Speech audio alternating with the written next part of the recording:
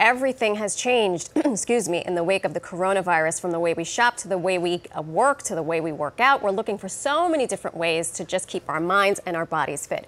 Joining us now is Brian Mazza. He's a former soccer player and the founder of High Performance Lifestyle Training.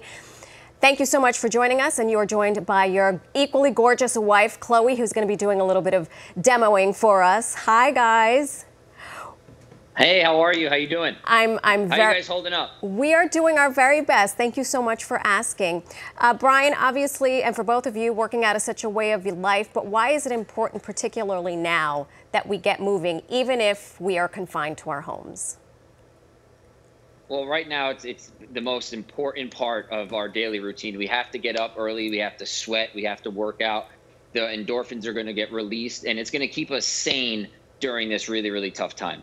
I agree with you 1,000%. So let's just get right to it. What are some simple things you can do in your home? And Chloe, I know you're gonna model it for us. Not everybody. Yeah, Chloe's gonna model and work out for us. You know, not everyone has a home gym or not everyone has equipment right now. So we're gonna do some body weight exercises. We're gonna do 3 that are gonna target the legs, the core, and upper body. So right now we're gonna get your chair. You're gonna stand a little bit in front, legs shoulder width apart, and you're going to do a normal squat. So you're going to squat, your butt's going to touch the chair, you're going to come up, and you're going to activate with a thrust for your hips here to keep everything engaged. Make sure your core is really tight.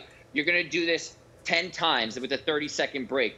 Then immediately after that, we're going to come here, and then we're going to activate the upper body. So Chloe's going to get into a push-up position with her palms on the chair. The core is going to be tight, and we're going to try to get 10 push-ups.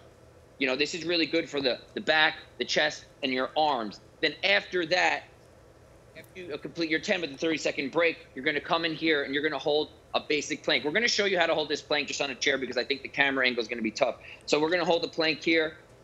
Core is going to be engaged. You're going to try to hold this for 30 seconds with a 30-second break, and then we're going to redo everything 3 times. Now, thank you for modeling that for us, and I like that you're using a chair because, Chloe, as you mentioned, not everyone has fitness equipment at home.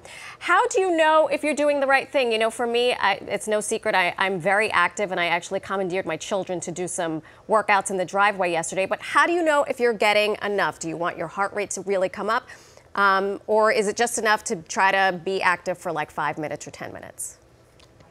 Well, this exercise and this workout here is geared for 15 minutes of work. I think everyone needs to put in 15 minutes at least during this time. You have to get your heart rate up. You have to get your nervous system engaged. You have to sweat. So I think once the heart rate gets up and you start feeling you're sweating a little bit, now you know you're starting to get activated and you're starting to work. So that's really important. The sweat every day is so important. The routine is going to create discipline, and then the discipline is going to create the freedom and the happiness that we all need during this time. Well, thank you so much for modeling it for us. We're going to check you out on your Instagram page, and stay safe. And I also have free workouts right now for everyone. If you go in the link in my bio, I'm putting out free content, and you have free workouts for the next 30 days. Check it out, sweat, tag me, and just try to stay sane in this crazy time. Thank you so much. And I know 2 anchors who I'm going to encourage to do that.